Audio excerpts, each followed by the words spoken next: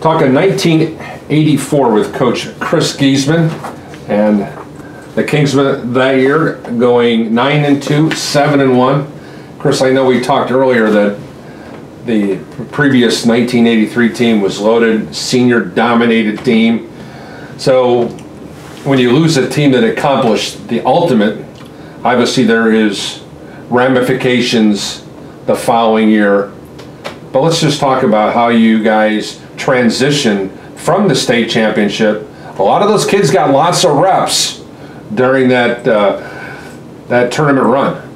That's Phil Tigard said, the rich get richer. The longer you go in the tournament, the more reps your young kids get.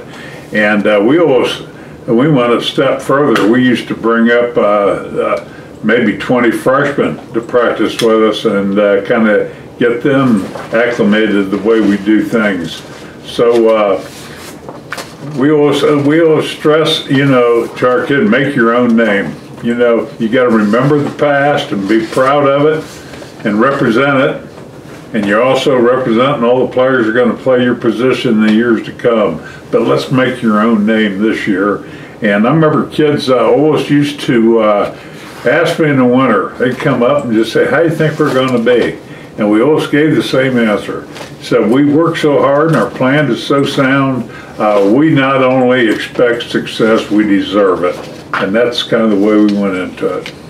All right, with only one potential starter coming back, did you find yourself in the off season trying to fill in those holes, or did you open up camp saying, all right, open tryouts, we're going to figure out where everybody's going to go? How did you approach that from a X's and O's standpoint? Well, the way we run the off season, I mean, we had ideas.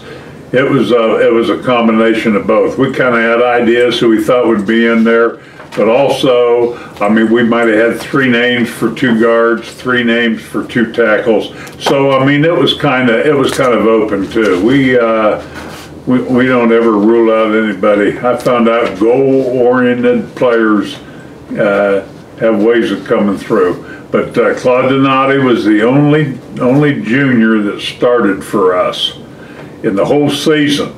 We had Mike Hess start 1 game at quarterback when Quigley was hurt, and John Hedrick started the state championship game when Tim Hance was ruled out by the trainer. So, basically, Claude Donati was the only junior that played. So we were starting with basically a brand new team the next year. Was there a game along the season that defined this football team that you won, that you said, you know, I think we got this thing going in the right direction? Well, it was the Elkhart Central Cluster game. It was the overtime game that we won, and it was tense right to the end because we scored first and missed the extra point. We had a great kicker, but he missed that one. They had a great kicker, and they had Dave Schnell at quarterback.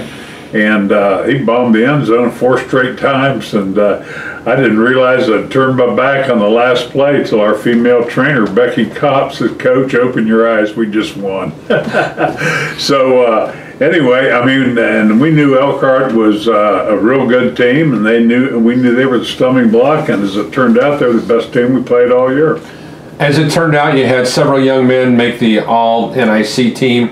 Scott Warner was the tackle. Defensive end, Claude Donati, you mentioned him. Tim Hoffman, the tackle. Mike. You're talking 84 now. 84, yeah. We're talking 84. Or Todd Snyder, John Hedrick, Mike Hess, you mentioned, and John Graham. Those guys, what did you like about that group of young men?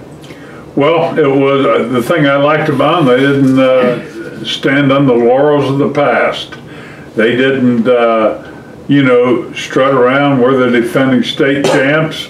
We always say, we stress every year, we're not defending anything. We're attacking. We're going after one for you guys. And they, you know, Penn kids have always been hungry. I mean, as hard as they work in the off season, they just don't have time to slack when the season gets there. All right. Anything else that you can think of that we need to touch base with 1984? No, it's just that it's the lesson that I learned from 1980 that I mentioned earlier. We never used the word rebuilding at all, even though that's basically what it was when you only have one starter back. but we felt like that, you know, we always like to play seniors when we can, and we felt like that we had the numbers were now good, and that we had good enough players to be very successful every year. So the one thing I will say that we were proud of as coaches, never mentioned the word rebuilding once.